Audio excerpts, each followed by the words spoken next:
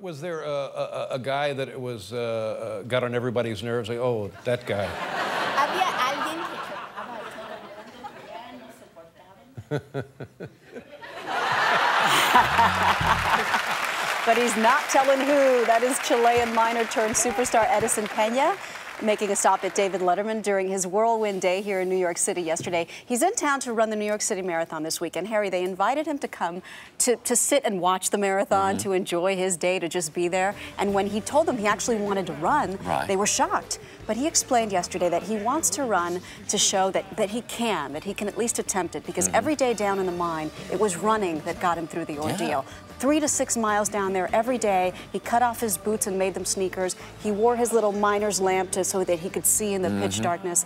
And now he says he may not be able to finish the marathon because he's got a knee injury from the mine accident. But he's sure going to try. And the whole time he will be listening to Elvis on his iPod. He's hilarious, and I know that he's going to give it his best shot, and we wish him well. A real spirit of life. He ain't nothing but a hound dog.